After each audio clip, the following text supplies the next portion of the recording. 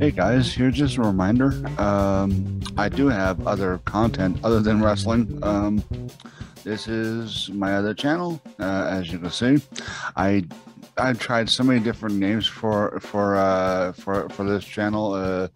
Start off as Green Party and Socialist News, Green Party News, stuff of that nature, and that's why you see like Slack Network Presents and other things like that. Now it's basically just I'm trying to explanation in regards to this basically is I feel now Green Party National Party is just as corrupt as the Democrats and Republicans. A lot more things are coming out in regards to Republicans that have been proven right, but I'm not a Republican and I'm not a Democrat. I am a socialist by policy, by socialist by policy, and it seems like majority of the socialist political parties in the United States are in some way connected with the DNC in some way. And I don't want to be involved in that, so the only thing I can suggest to you, if you're an independent or anybody else, just my own opinion, I'm going to be doing it myself. I'm not saying you should, but I'm not going to vote. I've never donated to any political party in the first place. I've never been officially a part of any political party. Anyway, my point being is, if you don't want the two-party system to dictate who and what you vote for, you either work to get open primaries in your state and rank choice paper ballot voting, or don't vote, period. Because I'm sorry, but the only time they come around wanting to do what you want them to do is when they need your vote. And they've done this for 40 plus years. So I'm not saying you shouldn't, but I'm saying that if you want to change, consider it as far as the non-voting part and working on open primaries and working on getting ranked choice paper ballots, because there's a difference between paper ballots and machine ballot and machine voting. Machine voting can be easily hacked, supposedly hacked, and easily manipulated, whereas in paper ballots there's a paper trail. So anyway, that's why I gotta do. That's why I gotta say as far as that part goes. Otherwise, I'm trying to turn this channel into talking monetary theory. So that's why you see majority of the stuff on here is about MMT. Anyway, so please give this channel a try. If you like the content on there that I continuously put up there, then subscribe. If you want to donate, you can go to paypal.me/ capital leftist, capital GAP network, and donate what you want as far as that part goes, or go to this website, check out my content, all into this content, and subscribe, share, like, and yeah. Anyway,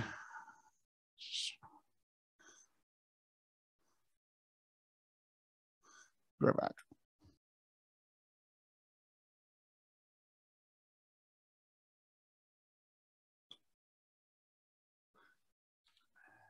Hey, and welcome to the show. Today I am reading from realprogressives.org. As you can see, is capitalism loves fake news.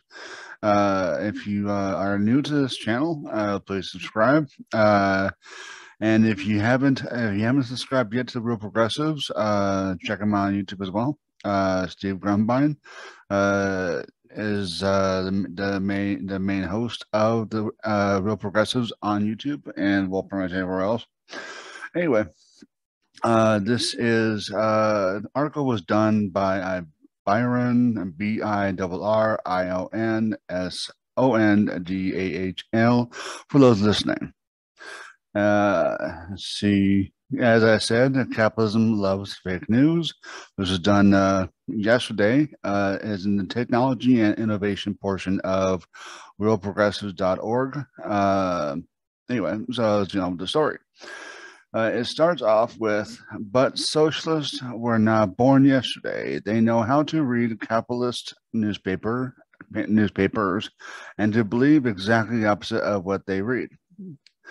Can I read this? It seems I'm already having problems. Anyway, the mass media have, in a sense, psychologized many of the people in our country so that they come to desire the controls that are imposed upon them by the capitalist system, so that they are psychologically at least part of the ruling class. By Huey P. Newton, Intercommunalism. Donald Trump was right. This is a shocking statement coming from a Marxist, especially considering that Trump is a narcissistic and pathological liar whose presidency remained a tool of the oligarchy and military-industrial complex. Nevertheless, he was right when he said that the media are the, quote, fake, disgusting news, unquote. As the saying goes, even a broken clock is right twice a day. Donald Trump was right, but for all the wrong reasons. If he was truly concerned about fake news, he would not have watched Fox News all day. The real threat from the media comes from their corporate control, but Trump had no problem with this as long as their bias was in his favor. The recent outbreak of war in Ukraine, which actually began in 2014 after the US-backed maiden coup, has put the corporate media into propaganda overdrive. It should not have been so easy to forget the false pretenses of weapons of mass destruction that were used to justify the invasion of Iraq.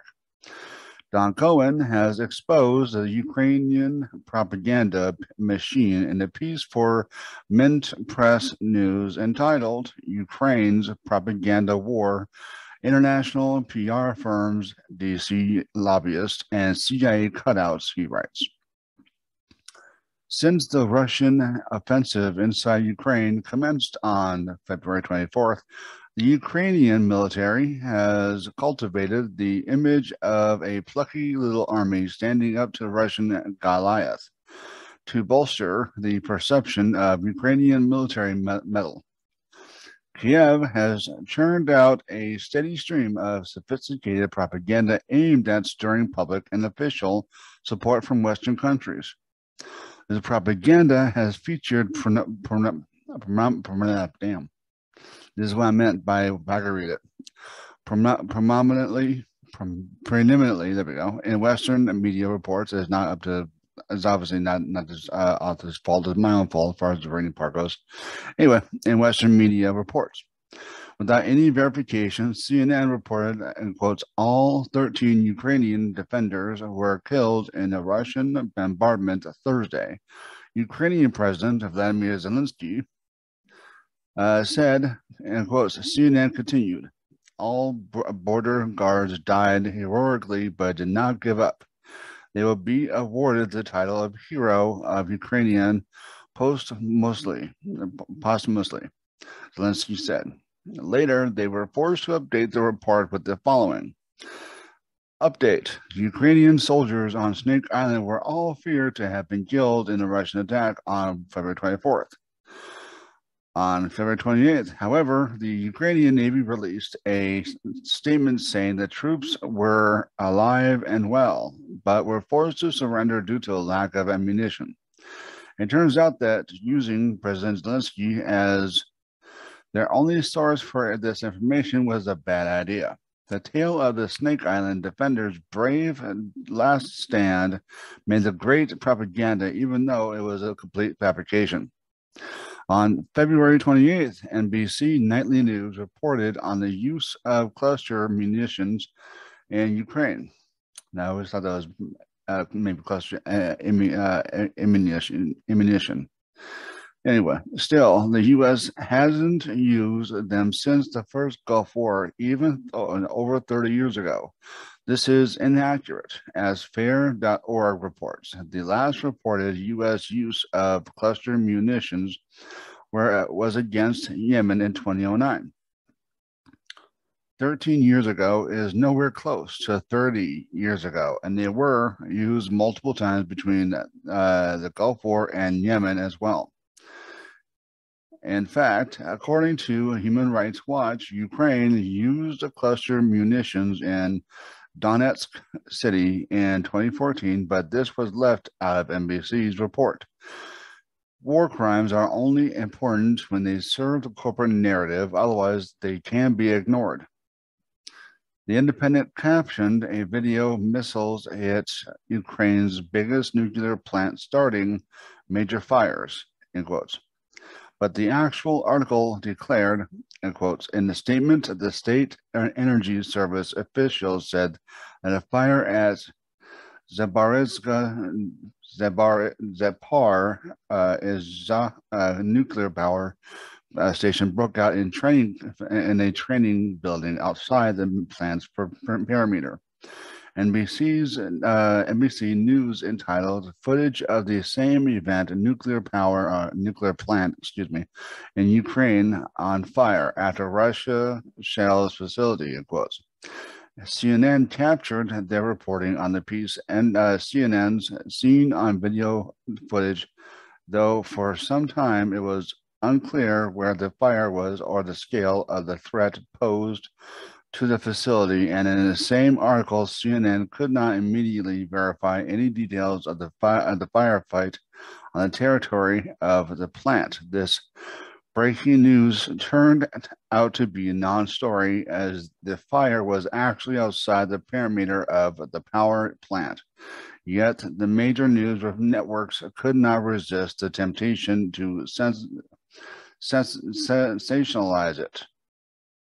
Among the Western media, that agenda involves pushing the U.S. and NATO narrative that the attack on Ukraine was unprovoked and ignoring the neo-Nazi presence within Ukraine. However, having learned nothing from the Iraq War, the media brings on the same pundits who pushed for war and reported on WMDs.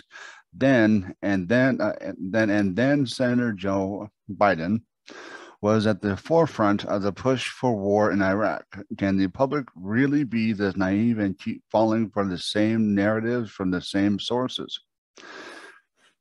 John Pilger, quote, "The United States has constitutionally, the fresh press on earth.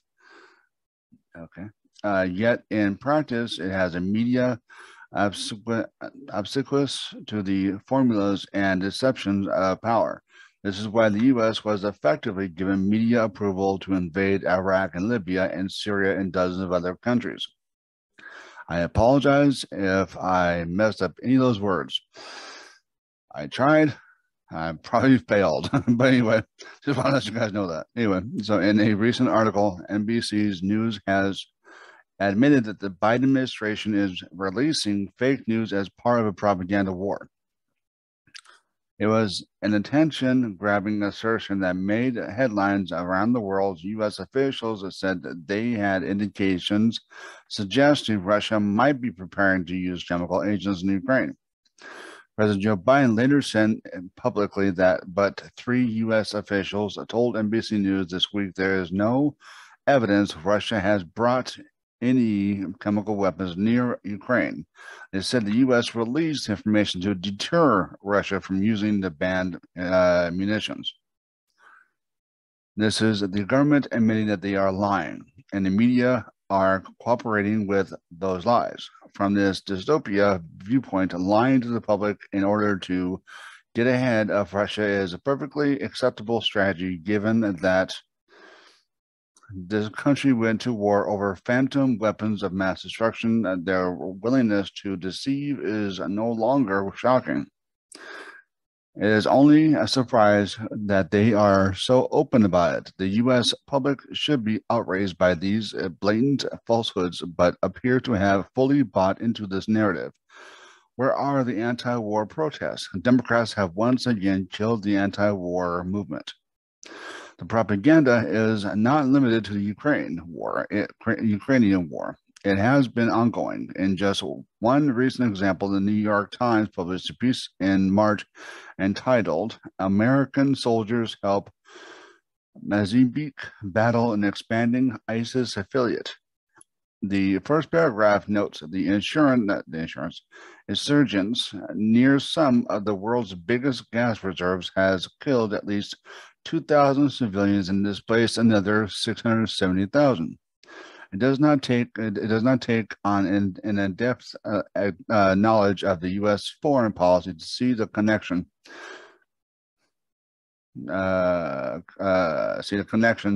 Between massive gas reserves and the deployment of U.S. troops. Yet the article does not make this connection. And is journalist, or is this journalism, or is this propaganda? Why isn't the importance of the Nord Stream 2 pipeline mentioned every time Ukraine is in the news? U.S. troops are stationed in oil fields in Syria, yet this isn't mentioned when they are drone strikes in the area, or are drone strikes in the area.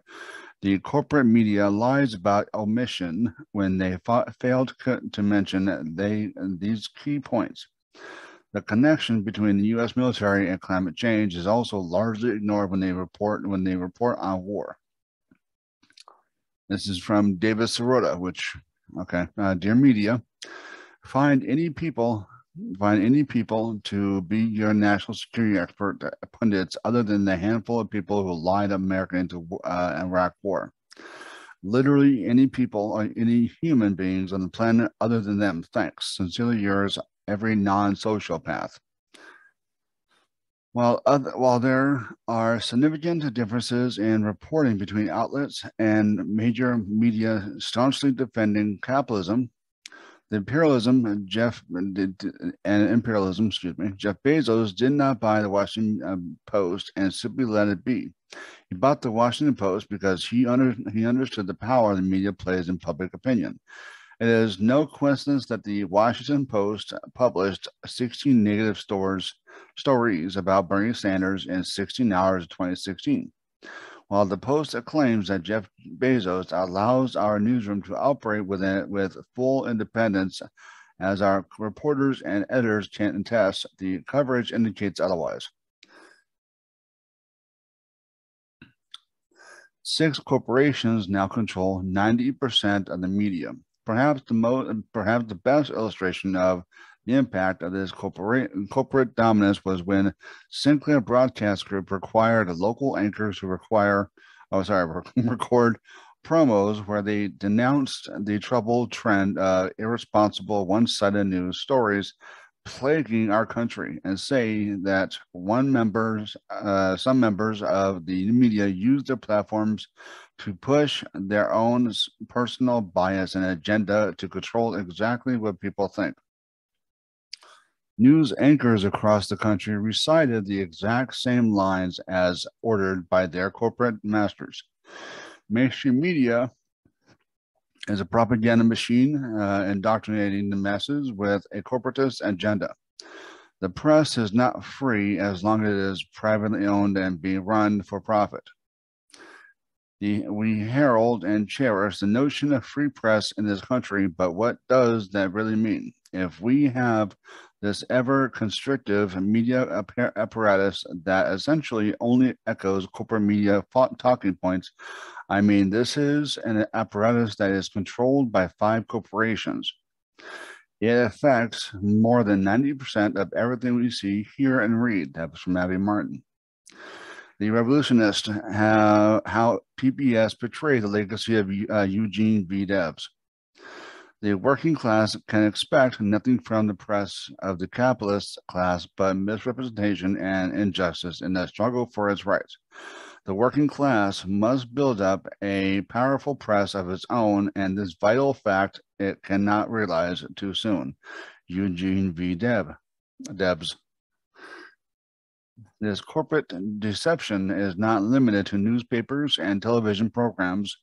In 1979, Michael Parenti interviewed Bernard Sanders, who said this: I did a documentary film about the American socialist Eugene Debs. It depicted his role in the labor movement and his opposition to big business in this country. Every TV station I brought it to rejected the film on the grounds that it wasn't objective. It didn't show both sides. I gathered and they wanted a plug for capitalism. Can you imagine if I had done a film celebrating the accomplishments of John D. Rockefeller or Henry Ford? Those stations would never have insisted on hearing the socialist side. They would have never complained about a lack of objectivity. Inventing Reality, the Politics and the Mass Media, Parenti, 1986. It is likely it was not rejected for being too biased, but rather because it was too radical. One-sided documentaries are published all the time, as can be seen with Netflix's recent YouTube release of Winter on Fire, which is a one-sided propaganda piece that ignores the presence of neo-Nazis at the Maidan coup. Bernie could not find a TV station to air his documentary, but it is now available online. There is now a full documentary on Eugene V. Debs entitled The Revolutionist. Eugene V. Debs. It was first aired in October of 2019. The documentary, was made possible by corporate sponsors, including Amalgamata Bank and Unico Capital, and then into the jail cell and left that with him. Okay. And Debs spent the time reading this, and this opened his eyes. Not everybody thinks that actually happened. Things that actually happened. He was really not as interested in Karl Marx or in Eugene theory about socialism as he was about socialism as a political tradition in the American strain. This is a misleading and revisionist statement. Debs himself wrote about the very event which the PBS documentary claims might have not happened. The Chicago jail sentences were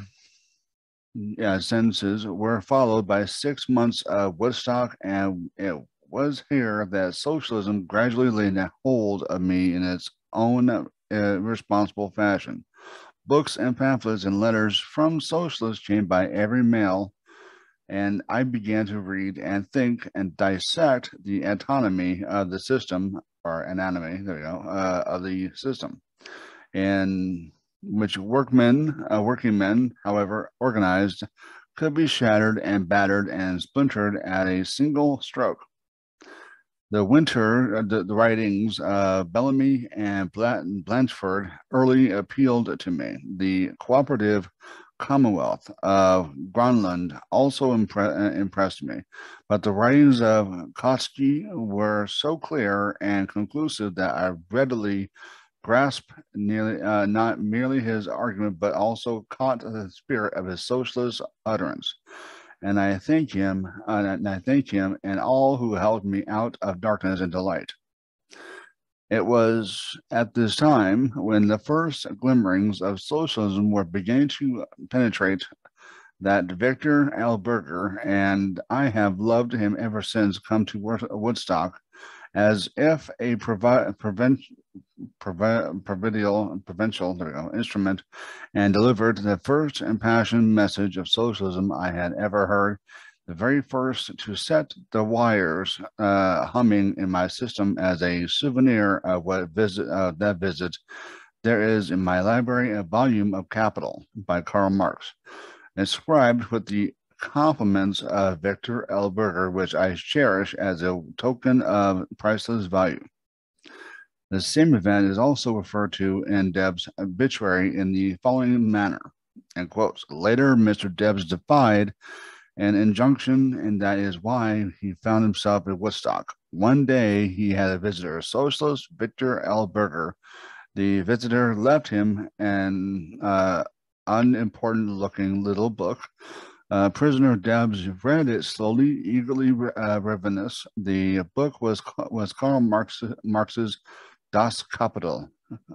In the brain of Prisoner Debs, there began to simmer a moral militant type of socialism for the U.S. than the mere reading of utopian books. Debs also indirectly referred to this episode in a speech at Chicago in 1912, where he said, in quotes, 18 years ago, in this great city of Chicago, there was a great industrial battle between the railroad employees and the combined railroad corporations. The victory was within our grasp when the federal courts intervened and snatched the victory from our hands. They threw me in jail. That's where I studied socialism, and when I began or became a socialist. The workers of the city are beginning to realize that capitalism is doomed. Here are two primary sources confirm that Debs did in fact receive and read capital while in prison at Woodstock, and the third source, which does not name capital but also refers to the same event, yet the PBS documentary goes against the evidence and tries to rewrite Debs as a socialist in the American strain. And viewers are supposed to trust this is not a biased viewpoint. Anyone familiar with Debs' writings can see the profound impact that Marx had on his life. The only mention of the Bolsheviks and the revolutionists is in a negative light. It simply ignores that Debs wrote in February of 1919, from the crown of my head to the soles of my feet, I am a Bolshevik and proud of it. The documentary portrayed Debs as a tepid reformer rather than the Marxist revolutionary he truly was. Bernie's untitled documentary presents an entirely different picture from the PBS work. It starts by challenging the media. He explains, in quotes, why haven't they told you about Gene Debs and the ideas he fought for? The answer is simple. More than a half a century after his death, a handful of people who own and control this country, including the mass media and the educational system, still regard Debs and his ideas as dangerous, as a threat to their stability and class rule. And as someone best forgotten about, Bernie also refers directly to capital being smuggled into Debs during his stay in the prison as a true event. The capitalist system he called out directly by Bernie, while revolutionists skirt around the issue.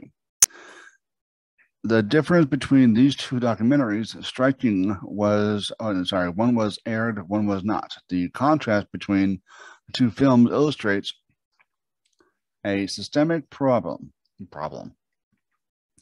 The corporate stranglehold on the media funding can be found for a less radical documentary, but no one wanted to touch Bernie's, even though it was a more accurate portrayal of Debs. Excuse me. That's the removal of capitalism from journalism. The problem with the media has been covered repeatedly, but it is only growing worse. Michael Parenti wrote about it in Inventing Reality. And 2 years later, Noam Chomsky released Manufacturing Consent. Matt Taibbi expanded on this in The Hate Inc., exposing how the media creates artificial rifts in the working class. Today, it is not groundbreaking to point out that media is a problem. Yet, despite these excellent works exposing the issue, nothing has improved. The corporate narrative is more entrenched than ever. The press is also powerful in its image-making role. It can make a criminal look like he's the victim and make the victim look like he's the criminal.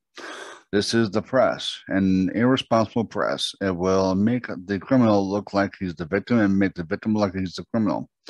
If you aren't careful, the newspapers will have you hating the people who are being oppressed and loving the people who are doing the oppressing. Malcolm X, 1964. Today, Facebook puts warnings on media outlets that are wholly or partially under the editorial control of their government, but does not warn people about corporate controlled media. Twitter also warns of state-affiliated media. State-owned media is no more dangerous than corporate media, yet social media sites put warning labels on the former. State media should be a giant step forward if done properly. As the FCC already oversees the airwaves and networks, nationalizing the media would not be too difficult a task. State ownership of the productive forces is not the solution of the conflict, but concealed within it are the technical conditions that form the elements of that solution. Frederick Ingalls. Another potential solution is that the press, writers, journalists, and other content creators could be included under the auspices of a federal jobs guarantee. This would remove the need for corporate funding and sponsorship, as the media would be entirely funded by the state. A FJG moves towards the communist concepts from each according to their ability to each according to their need. This would detach the press from corporate control and allow journalists more freedom, as they would be guaranteed a paycheck from the state for their work. It would also eliminate unemployment and improve the material conditions of the working class, as Pavlina R. Chernava has described. In her book, A Job Guarantee, the Case for. I guess you can get that anywhere like Amazon or other places like that. Anyway, let's see. The Job Guarantee JG is a public option for jobs. It is a permanent, federally funded, and a locally administered program that supplies voluntary employment opportunities on demand for all who are ready and willing to work at a living wage. While it is first and foremost a jobs guarantee, it has the potential to be transformative by advancing the public purpose and improving working conditions, people's everyday lives, and the economy as a whole. Since the jobs are federally funded and locally sourced, a FJG could revive local journalists, which is dying in the current economy. According to the Brookings Institute, over 65 million Americans live in countries with only one local newspaper, or none at all, where citizens used to receive their news from local sources. They now rely more and more on corporate mega news organizations. By putting control of the news back in the hands of the community, the FJG would be a huge step forward for press freedom. Rachel Maddow does not have her job due to great journalism, but rather because she does not challenge the establishment's narrative. A recent court ruling found that her show does not represent objective facts. Meadow does not keep her political views a secret, and therefore audiences could expect her to use objective language that comforts with her political opinions.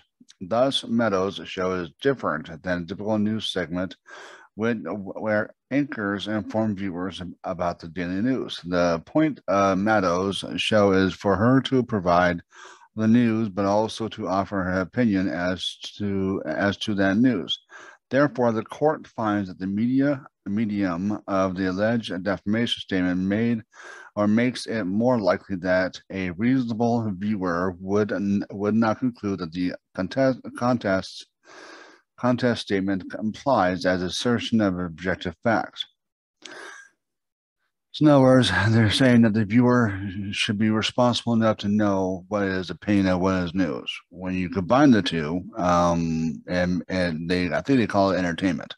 I call it BS, but whatever. Until the capital profit motive and agendas are removed from the press, it will not be free. In the 2021 World Press Freedom Index, the United States comes in 44th out of 180 countries. There is much room for improvement. Write as you speak and speak as you write. Our primary school teachers taught us. Later, what we are told is say what has been prescribed for you, and write what you repeat after others. Karl Marx. This is an important distinction. The capitalist media seeks profit and control rather than truth. This goes as far as the President of the United States, who is instructed who to call on in press conferences. Much of what the public sees is simply elaborate theater presented by the ruling class. Okay, so this is mysteriously unnamed. Like a reality show, everything is scripted. Biden, ladies and gentlemen, they gave me a list here. The first person I was instructed to call upon, Kelly O'Donnell of NBC. Oops, a little too much information. This is not freedom of the press. This is a carefully scripted narrative that is being controlled by moneyed interest. What would the press look like under communism? Lenin explained at the Communist International in 1919.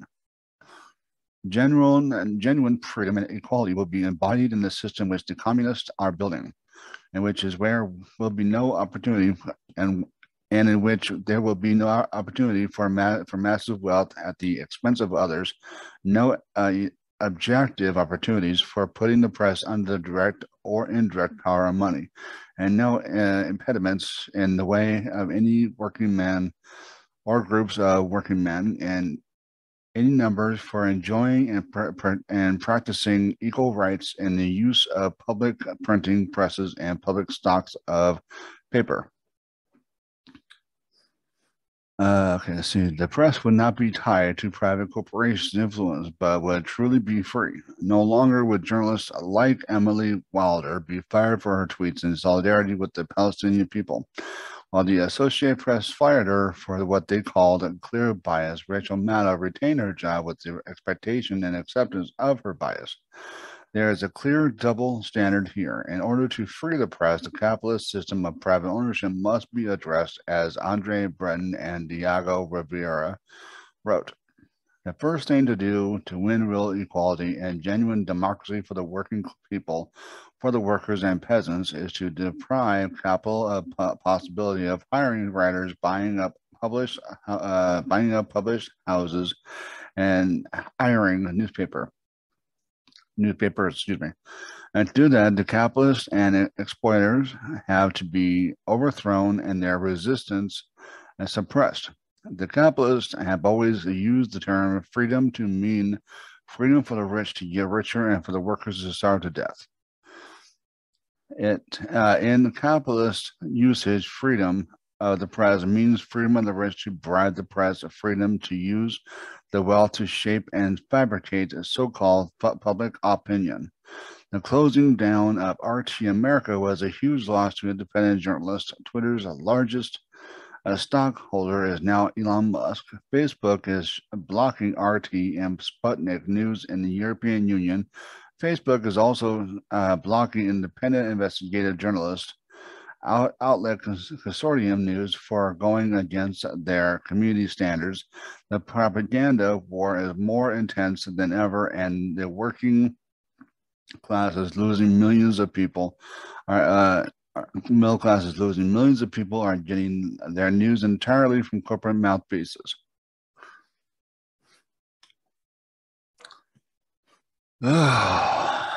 Great piece. Just starting to get to know these guys. For more information, I would just go to realprogressives.org. Thanks for watching. Thanks for listening. I'm sorry if I got a lot of the words wrong in regards to pronunciation, but it's a lot of great detail. This gentleman did a great job in what he did, and yeah, I have nothing but admiration for what he did. Anyway, I'd like to thank you guys for watching, for listening. Support realprogressives.org. I believe the Patreon. I'm not sure how to. Let me see if I can. Anyway, yeah, I'll put that in the section below. This will be on my YouTube channel, so subscribe here, subscribe to Will Progressives, and I'd like to thank them for allowing me to read this and to give Byron Sundal.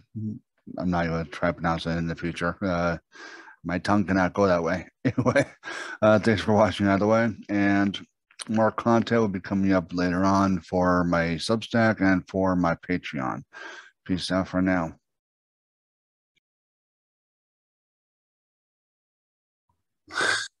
Hey, how's it going there?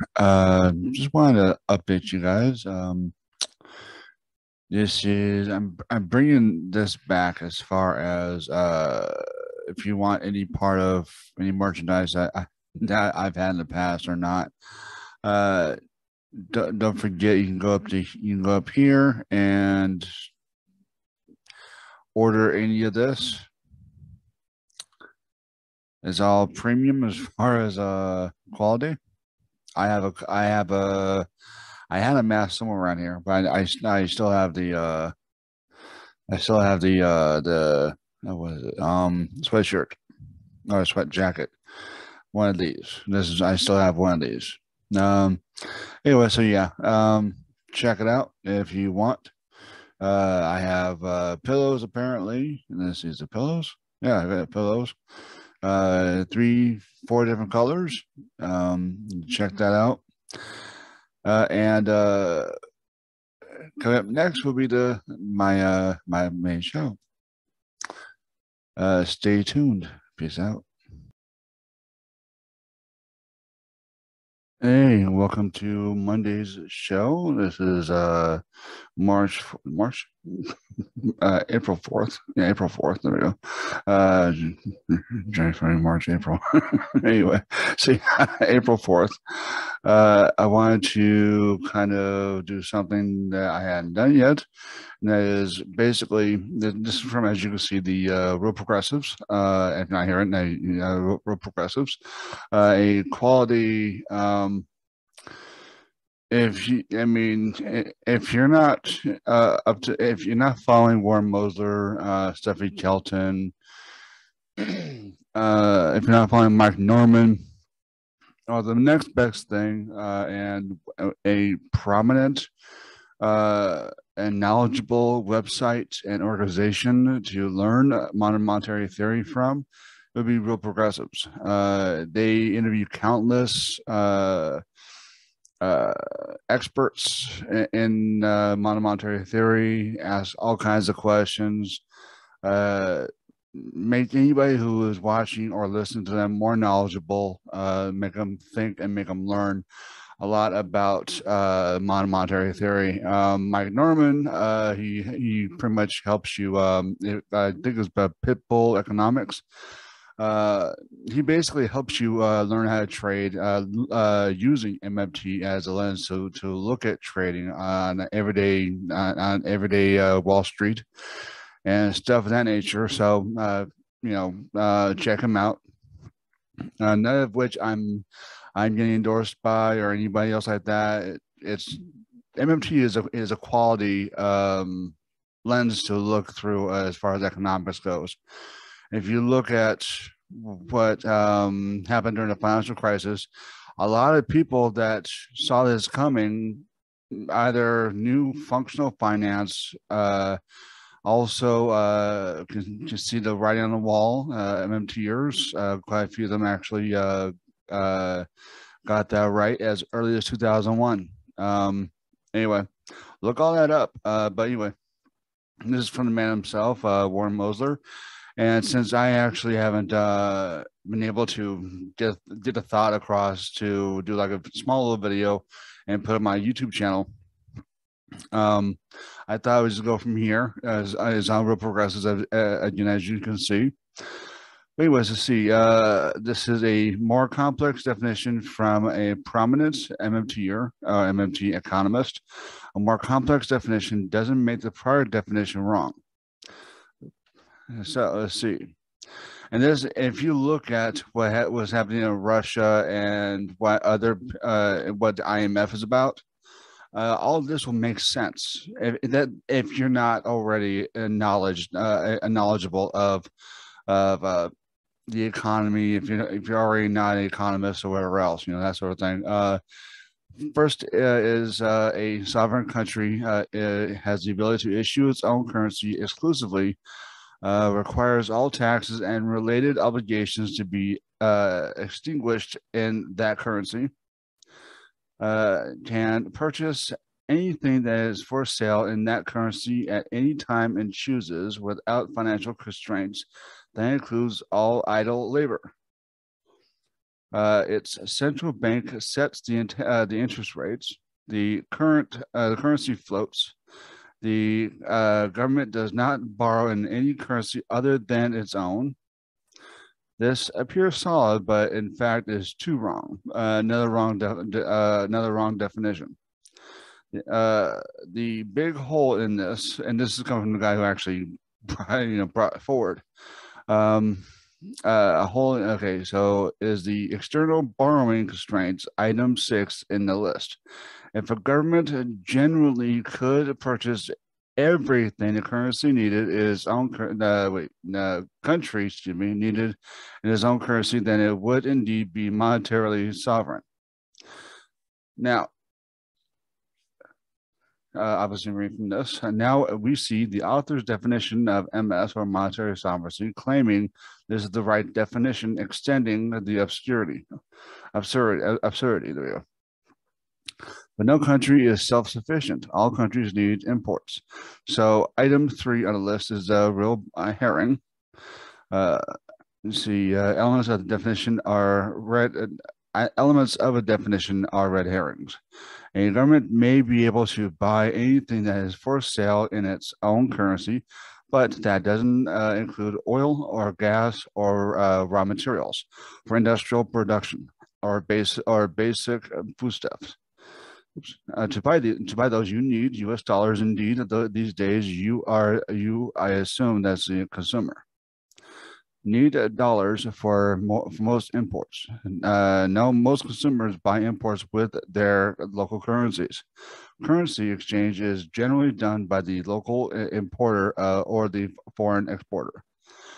Most of global trade is conducted in U.S. dollars. Yes, that's often in numerator. The only country in the world that can't always buy everything the country needs is its own currency, and therefore never needs to borrow in another currency, is the United States, because it is the sole issuer of the U.S. dollar.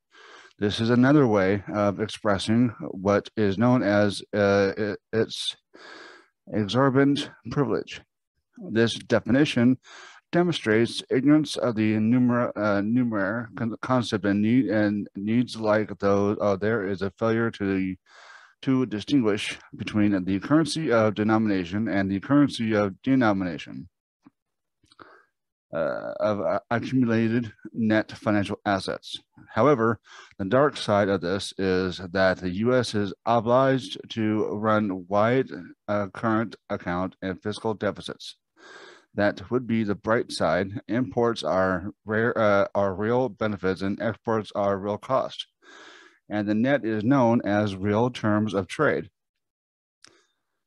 Because global demand for the dollar far exceeds U.S. production, yes, a policy designed to support net exports at the real cost of the economy, when it attempts to close these trade deficits, global trade and investments shrinks, causing market crashes and triggering recessions around the world. Sometimes there is even a recession in the U.S. itself. The U.S. last attempt to run a fiscal surplus ended in the 2001 market crash and recession. As written, the author is presuming the U.S. proactively targeted fiscal surpluses to reduce their deficits. And I should probably go back here and clarify that he's actually responding to Francis Coppola. There we go. I knew I missed something there. But anyway, let's see. Let's see. Okay. Okay. Let's see, global trade and investment shrinks, causing market crashes and triggering recessions around the world. Sometimes there is even a recession in the United States. Okay, I've already read that part. As written, the author is presuming the U.S. proactively targeted fiscal surpluses to reduce trade deficits. This was not the reason for the surpluses. Those were generated by tax structure, along with rapidly increasing private sector deficits due to the tech, Y2K, and real estate manias. MMT adherents like to cite this as evidence of the eliminating the government deficit as or in any country will result in recession. This is stretching things considerably. But this is stretching things considerably. Fred shows us that even in the U.S. only, just a little quicker, there we go. U.S. only one recession in the last century has been preceded by a government surplus. Again, a gross error of logic, saying that eliminating a government deficit can result in a recession is not to say that all recessions are caused by a government surplus. Now, I'm guessing that obviously these are the statements from a author of an article that Warren Moser is replying to. And in bulk, I'm guessing those are his answers. Again, a gross error of logic, saying the eliminating a government deficit can result in recession is not to say that all recessions are caused by a government surplus. Of course, many developed countries do in practice pay for imports in their own currencies. Governments, banks, and corporations meet dollar funding requirements by borrowing in their own currency and swapping into dollars in the financial market. This diminishes the need for dollar-denominated borrowing, either by government or the private sector. These countries, therefore, have a considerable degree of monetary sovereignty. I guess this is the Warren Moses answer. This is just a further expansion of the author's definition of monetary sovereignty, but it is not absolute as it is in the United States. It crucially depends on the stability of their currency and the creditworthiness of their borrowers, both of which are a matter of market confidence. I guess this is where Warren actually answers, I believe. No point in continuing as the rest is continue to attempt to proceed in logical progression with the same compounding breakdowns of logic.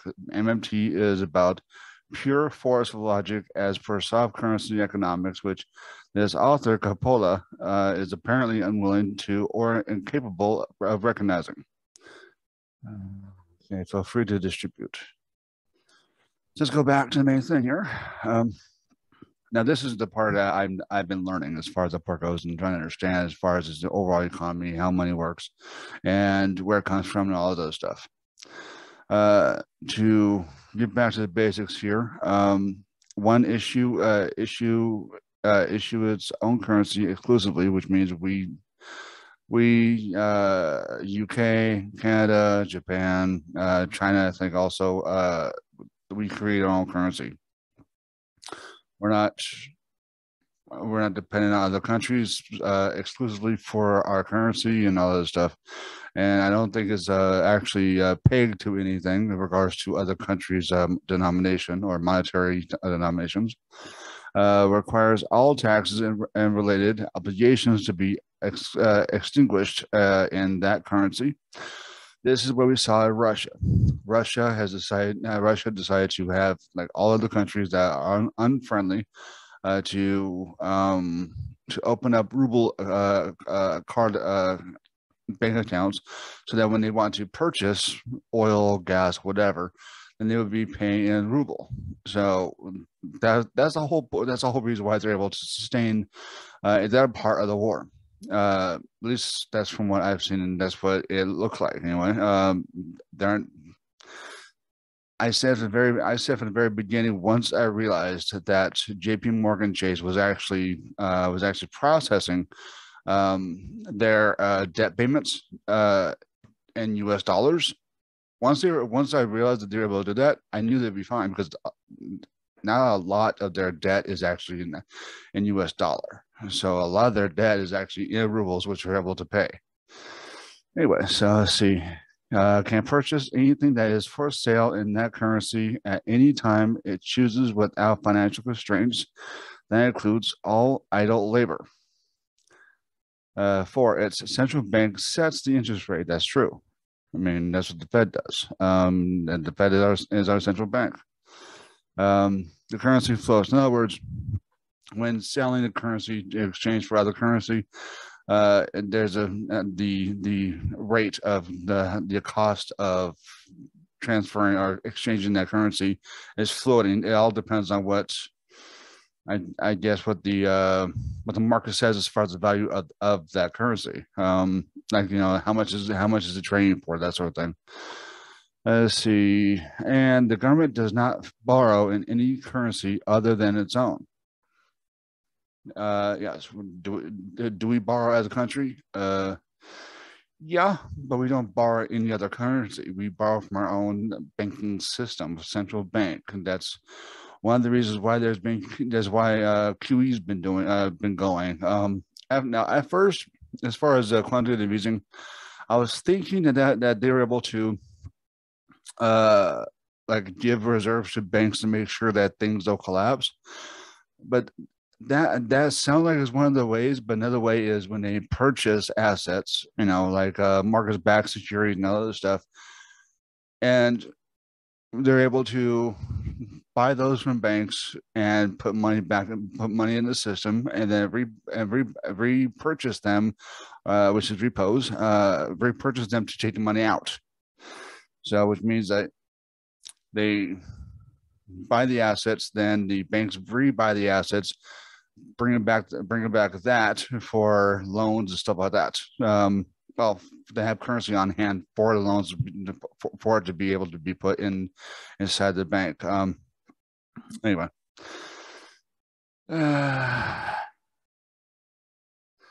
if you like what you hear, please subscribe.